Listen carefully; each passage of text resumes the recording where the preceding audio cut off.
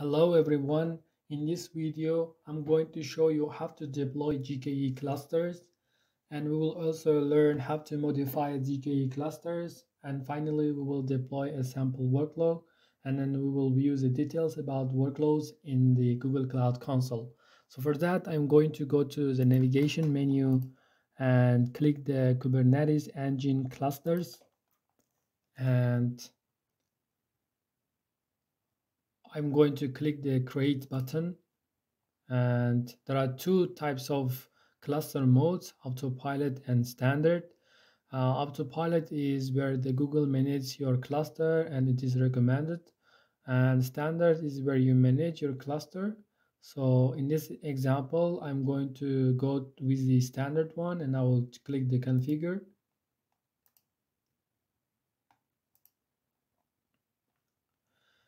And first and foremost, we need to give the name of for this cluster. Since we are creating a standard, I'm going to give the standard cluster 1. I'm going to zoom a bit so you can see clearly. Standard cluster 1. You can choose a location type, either zonal or regional. In this case, I'm going to go with a zonal and change the US Central C to US Central 1A. And you can also specify the default node locations. You can leave all the default configuration and click create button. The creation of this, the standard cluster 1, will take about 6 to 7 minutes. So I will just cut the time and start with the changing the standard cluster 1, modifying. As you can see now, our standard cluster 1 is ready. It took about more than 6 minutes to create for this standard cluster 1.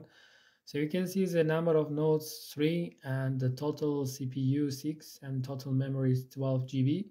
So you can click this standard cluster 1 to change the number of nodes. For example, you can click the nodes and you can see the default pool.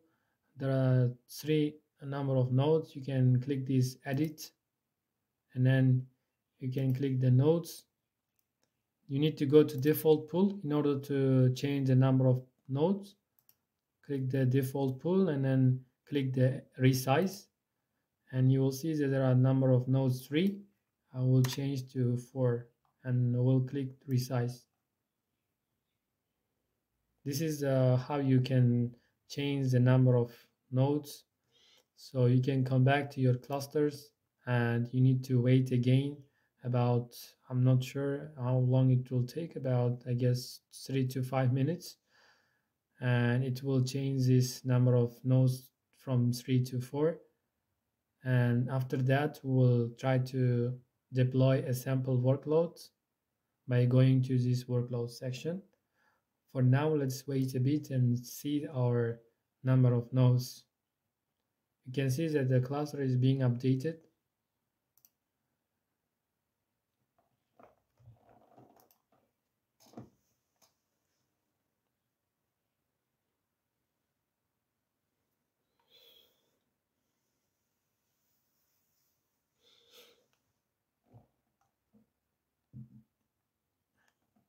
As you can see that our number of nodes has changed from 3 to 4. You can click the standard cluster 1 and you can see more details about the standard cluster 1. You can see the cluster basics, automation, networking, security, and metadata. You can click the nodes, and in order to change you have to go to default pool, as I showed in the second step.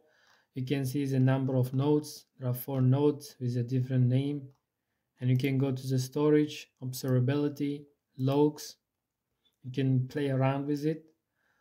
So our third step or third task would be to deploy this sample workload. For that, just go to workloads and click the deploy, and you can leave all the default configuration. Just click done and click the continue, and you can see that we have a Nginx application name Nginx1, and for the namespace we'll just leave the default, and for the labels we'll also leave the default.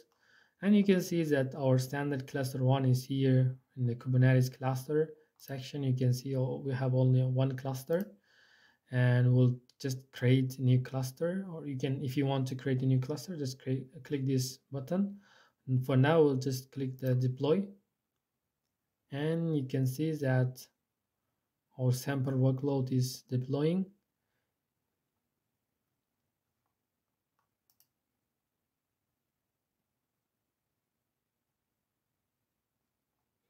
You can see our Nginx. For example, just click the workloads again, and you can see our Nginx. The type is deployment, the namespace is default, and the cluster is a standard cluster one. You can click this Nginx one and check the details overview. You can see the cluster namespace, all the information here, the number of nodes, and the manage pods here. You can click details, and you can click the revision history, and you can check also the events and logs, and also you can check the YAML. You can see. So this is all about that I wanted to show in this video. This is the beginner level the video, so you can play with the Kubernetes engine. In the next video we are going to deep dive into Google Kubernetes engine. Thank you very much, and see you in the next videos.